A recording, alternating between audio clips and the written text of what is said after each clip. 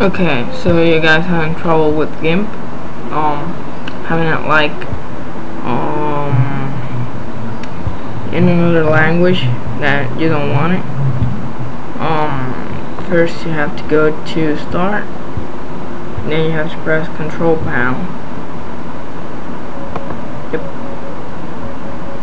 Then you have to go to System and Maintenance, and go to System. Then you have to go in the sidebar, Advanced System Settings, press OK.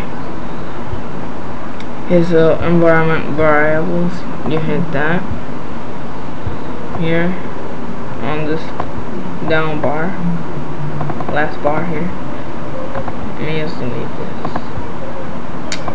New, put lang for language, EN if you want it for English, FR in France, and I don't know, I think SB is for Spanish, but I want it English, so I'm gonna add that. Now you're gonna press OK, and you can basically close this. If it isn't changed on the language, you'll need to log off and then log in, or restart the computer.